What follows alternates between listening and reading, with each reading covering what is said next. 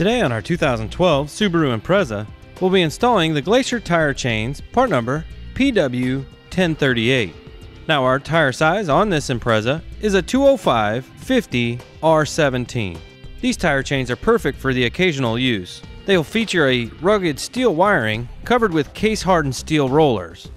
The spring rollers are wrapped around sturdy wire cross cables, and they're designed for passenger vehicles with limited wheel well clearance. They'll work on either front or rear-wheel drive vehicles, and they're created with a low profile that gives you a smooth ride.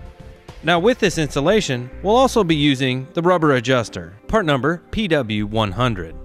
Now to install the Glacier tire chains, we'll set it out on the floor, making sure that the side of the chains that say tire side faces up. We'll then back our vehicle over the chains till we reach about the middle of the chain.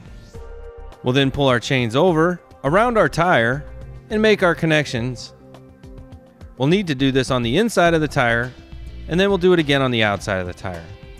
Now with our chains in place, we'll now take our rubber adjuster and working in a star pattern around the Glacier chains, making sure that the hooked opening is facing outward. Now you'll notice that the chains do come over to the wheel on these low profile tires. We made sure that the opening for the adjusters is facing out to try to protect the wheel a little further.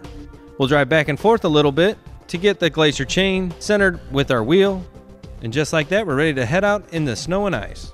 And that completes our test fit of part number PW1038, the PWAG Glacier tire chains on our 2012 Subaru Impreza.